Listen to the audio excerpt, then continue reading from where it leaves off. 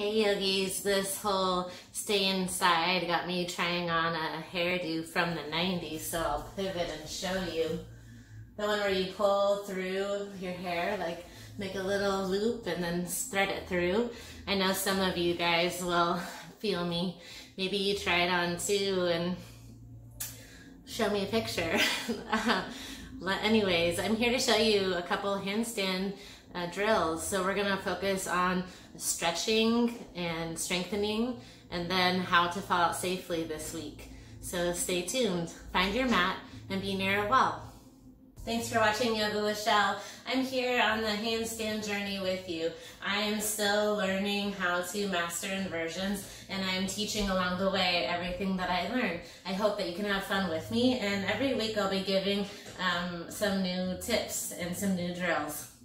So shorter videos, but wrist mobility is huge when trying on inversions, and that you may already know. So let's start on your mat. Good. Start by tucking your toes, all 10 toes. I know it's a doozy and it stinks, but right away we channel good intentions by rolling our wrist. Good. Breathing fully. Let your inhales fill your lungs as you roll your wrist one direction. Open mouth exhale. Keep rolling. Going with the flow. Good. Turn the wrist the other direction. Roll them out. Good. Keep breathing. Breathe in. Breathe out. Keep your feet as they are. Lift your palms to your heart. Lift your arms up. And exhale, right arm under the left. Find your arms to give yourself a hug. Grab for shoulders or find your palms. Keep your toes tucked. Lift your elbows. And exhale, bow as you sink back on your hips. Good. So seat is down. Inhale, lift the elbows. Exhale, back down. Release your palms and shake out your wrists. The toes are still tucked. Send your right arm forward and send your left fingertips to the right. Pull them back. Good. Find a gentle pull, but pull with intention. Good, and send your left palm forward, right fingertips, pull the left fingers back. Breathe in, toes are still tucked. Ready? Shake it out like Tay, shake it out. We're here for 3, rise to your knees in 2 and 1. Hands to heart, lift with intention, arms reach up, left arm sweeps under the right. Find eagle arms or find your shoulders. Lift the elbows and then bow. Elbows down, chin to chest. Inhale, lift one more time. Exhale, lower down. Good. Shake out your wrist, shake out your wrist. Find tabletop pose and pedal out your feet. Good. Channel the good. Beat to your own drum. Toes are down. Inhale, cow pose. Drop your belly down. Lift your heart. Exhale, cat. Inhale to cow pose. And exhale to cat. Good. This time, inhale, tuck your toes. Exhale, turbo dog. Bend your knees to hover. Lift your gaze. Breathe here, and exhale, cat. So shift your weight forward. Your knees are still tucked. Puff up your shoulder blades. Draw your gaze forward. Puff up your shoulder blades, and then we'll step into a downward facing dog. Tailbone high, so walk your palms forward. Find your down dog. Breathe in. Exhale, come down to your knees. Your palms are underneath your shoulders, and we'll play with the scapula dip. Palms underneath your shoulders. So drop down like your cow, and then exhale again to cat. Good, and find this movement from here or in your plank.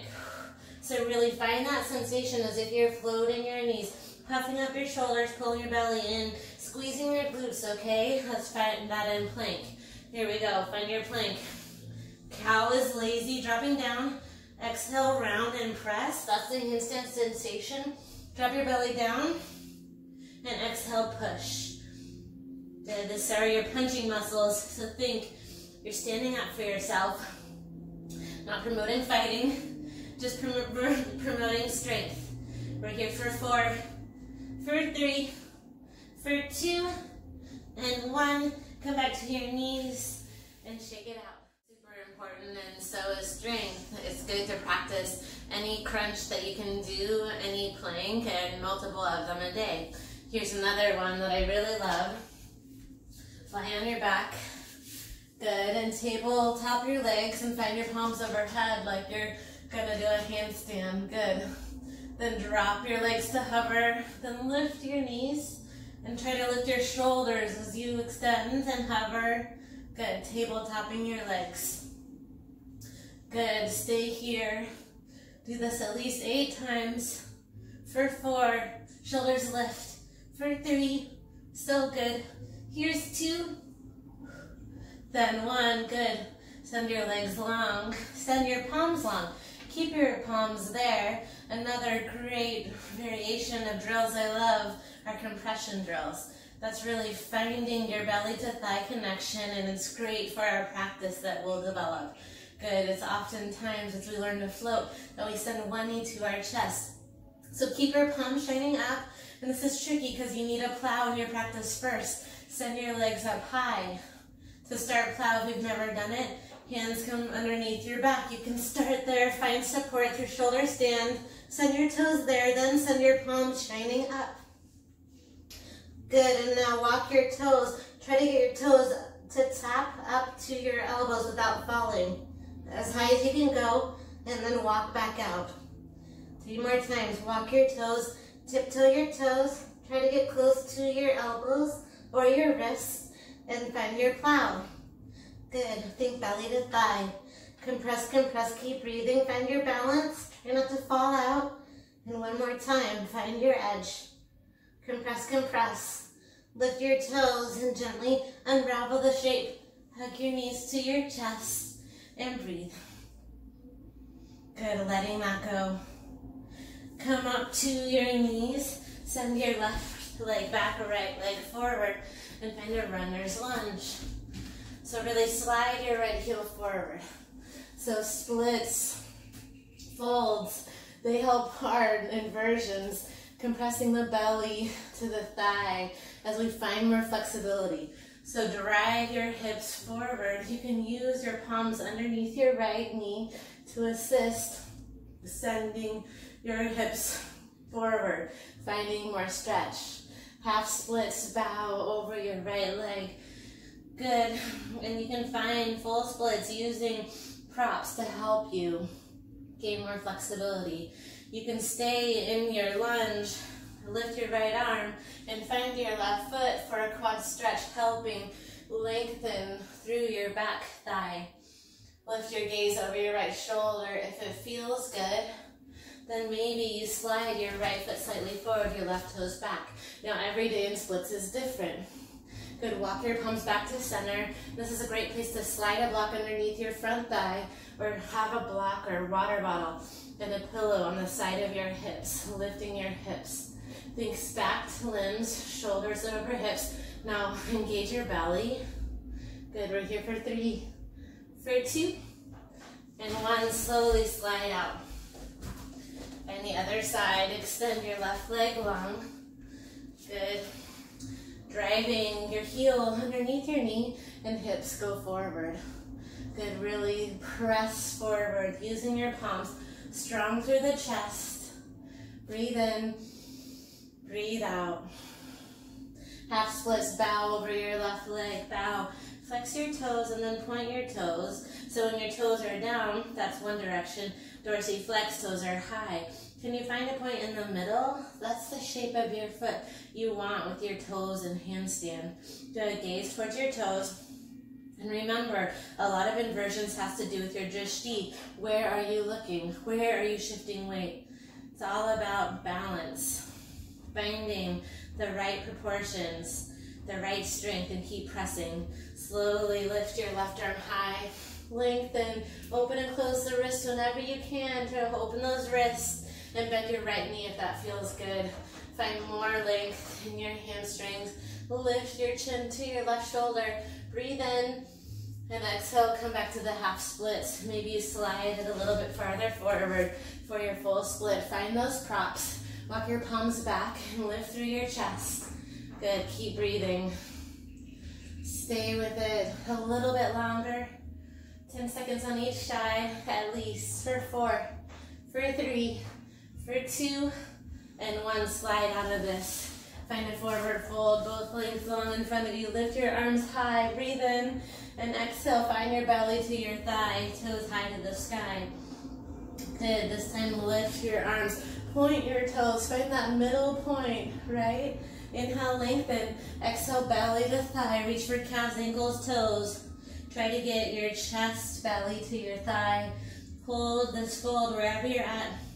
For 4, for 3, for 2, and 1. Lift up.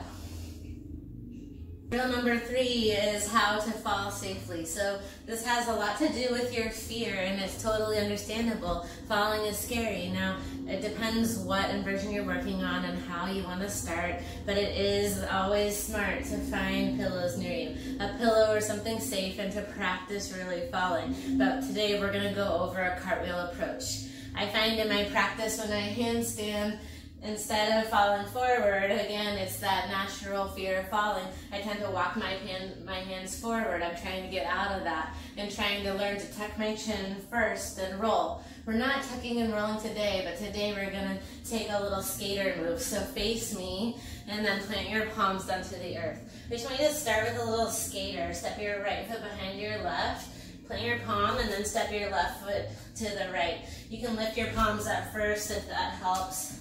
Just find a little hop side to side on your mat. A little hop. For 2 and 1.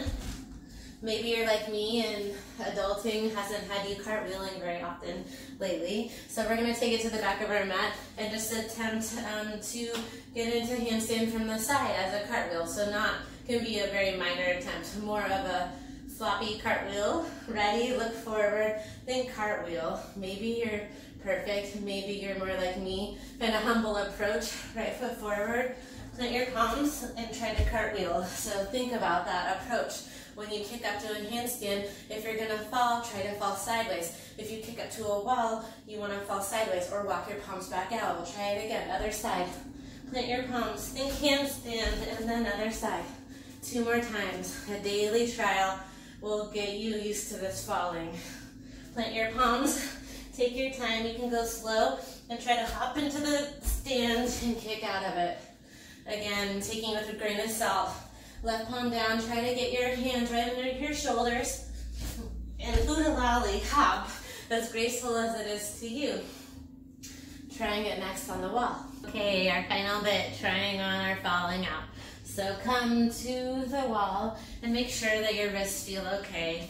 This is a tricky bit. When handstanding, we're tempted to always face the wall.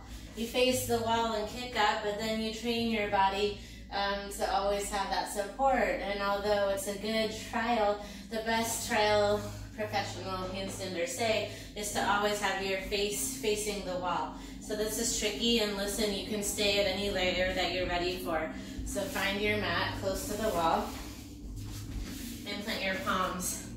Good, plant your palms. They can start away from the wall and start with a standing split. So you can stay right here, lifting and finding your split.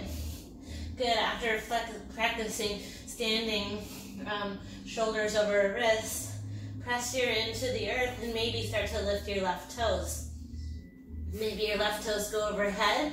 Then walk your palms closer to the mat and find your edge. Send your toes, hips, and your shoulders, if possible, to the mat. It's okay if you're about a ways from the mat. It takes time to build strength. Try to hold for 10, 9, 8. Tuck your chin slightly. We're going to cartwheel one direction or the other, or walk your palms forward in 4, 3, 2. Cartwheel, and fall. As graceful as it is for you. We'll do that one more time. But pause to your knees. Take a moment, shake out your wrists. Once you're feeling ready, if you're ready, again, listen to your body, roll those wrists, and we'll take it from the other side. So one leg is always easier, it seems, than the other. Plant your right toes, plant your palms, and try to get your palms underneath your shoulders, and take a moment and slide your left leg up. And eventually, it will start to lift your right toes automatically. But you can climb up the wall. If you need to start with bent knees, then walk your palms all the way to the wall, to your edge. Maybe try to fall the other direction. Intentional falling, toes to the wall, hips to the wall. Try to get your chest to the wall. Slight tuck of your chin. Press them out away, press them out away. Keep holding. We're here for 4, for 3, to the left in 2, and 1. Practice the curtsy fall against the wall. And then plant your toes. I know it's a lot, but take your time. Roll your wrist and just try again. Try once every day this week, or make it 5 days, and we'll see where we're at this Sunday. Thanks for joining me on this journey. My name is Michelle. Thanks for watching Yoga with Shell. Please take it with a grain of salt. Listen to your body and safety first. Find strength, find stretching, and make sure that you're warmed up and strong enough and ready enough. You can have pillows on your side. We'll play with different variations of stretching, of strength building, and of practicing falling in future date. Namaste.